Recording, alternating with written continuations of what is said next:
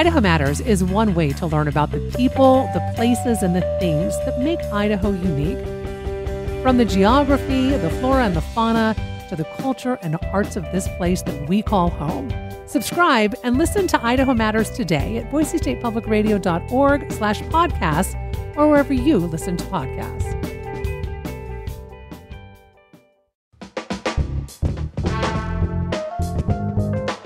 From Boise State Public Radio, this is The Connector, Idaho's Daily News. Good morning. I'm George Prentice. This morning, we've got details on a big change in the weather. We have an update on a suspicious fire at the Union Block building in downtown Boise, and we will tell you what Idaho election officials will and will not do at the polls this year. It is Wednesday, the 30th of October, and here are today's stories. Cold and wet will be the weather words for the next several days.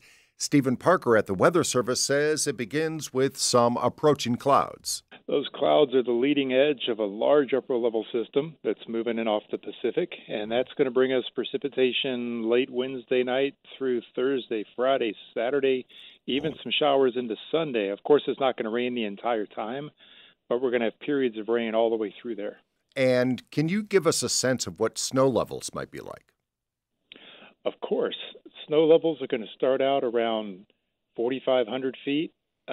Might get as low here in the valley as 4,000 feet, but Wow. I don't think we're going to see flakes here in the valley until maybe small chance sometime next week. But definitely up on Bogus and in mountain communities. Yes. The higher elevations will see over a foot of snow. If you count all the way going into Saturday, even McCall has a chance to see around 6 inches. Oh, my goodness. And again, how long might this system last? This system is going to be with us right into through the weekend. Right. It's going to come in a couple of different phases, and it looks like it's going to be followed by another weaker system next Monday night into Tuesday. Oh, my goodness. Okay. So warm clothing for trick-or-treaters and maybe for the rest of us some rain gear. That sounds like a great idea, George. Yes. Oh, he is Stephen Parker at the National Weather Service office in Boise. Here's an update on a fire which broke out in the historic Union Block building in downtown Boise. You'll remember that on the 12th of this month, a fire broke out on the first floor of the building on Idaho Street. That building had been shuttered after city inspectors found the structure to be unsafe.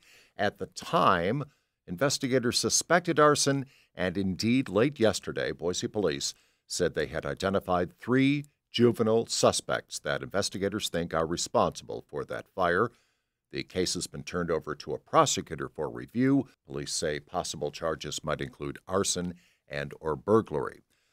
Meanwhile, firefighters remain on the lines of wildland fires. This morning, this season has seen huge fires in our region. The Wapiti, the Lava Fire, the Middle Fork Complex, and of late, the 80,000-acre Red Rock Fire west of Salmon and northwest of Chalice. Dustin Miller is the director of the Idaho Department of Lands. This is a very active fire season, which is an understatement. This is Miller updating the legislature's Natural Resources Interim Committee this week. He was asked about possible prosecutions in this year's 200 human-caused fires. Folks need to know that if they are careless and they do start a fire and we respond or the other agencies respond, then we are going to go after that individual for cost recovery, again, because of the taxpayer dollars involved. Wildfires are often talked about in terms of acres burned or the number of structures destroyed. New research is bringing attention to their speed and evidence that they are accelerating. Murphy Woodhouse reports. Taking advantage of dramatic improvements in satellite imagery, researchers behind a new paper in the journal Science looked at more than 60,000 fires in the U.S. between 2001 and 2020.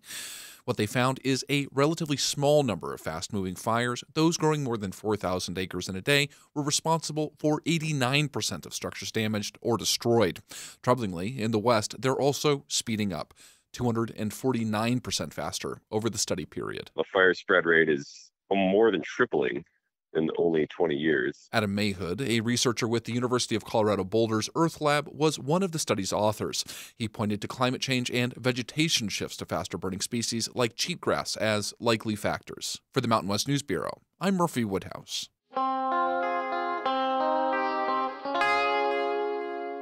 Six days until Election Day, and about 250,000 Idahoans have already cast a ballot.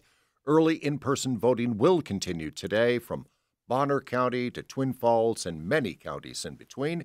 Meanwhile, apparently some things can't be repeated often enough because Ada County Clerk Trent Triple told Ada County commissioners yesterday that a number of myths are floating out there. For instance, the fact is you can no longer request an absentee ballot.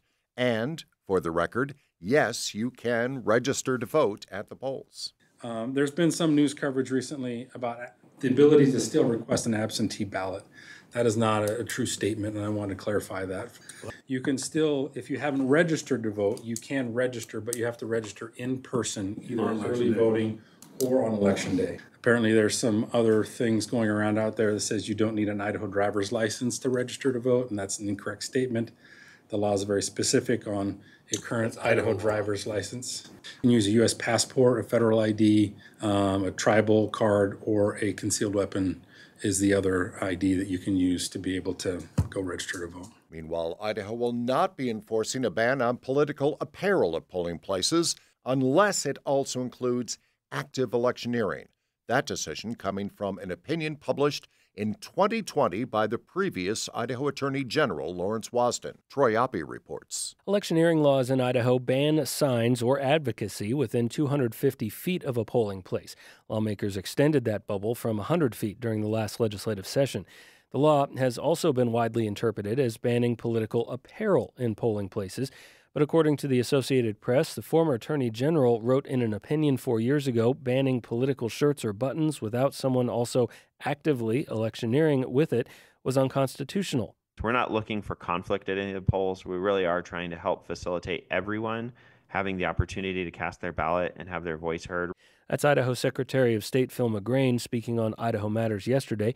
He says while they hope people will be mindful of polling place neutrality and leave political apparel at home when they come to vote, but if someone sees someone with a T-shirt, most likely they're just going to be asked to vote and get in and get out quickly so that they don't disrupt other voters. Interfering with other voters, making statements, or other active politicking is still a violation of electioneering law.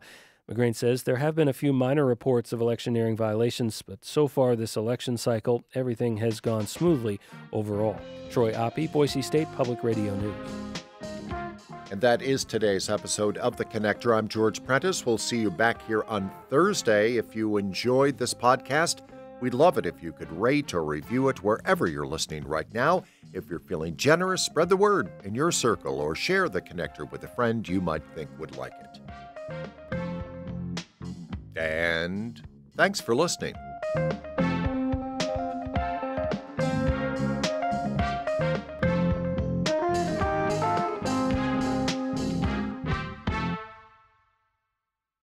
The candidates for November are set. I know Donald Trump's type. Between now and Election Day, we are not going back. A campaign season unfolding faster. Kamala Harris is not getting a promotion Than any in recent history. Make America great again.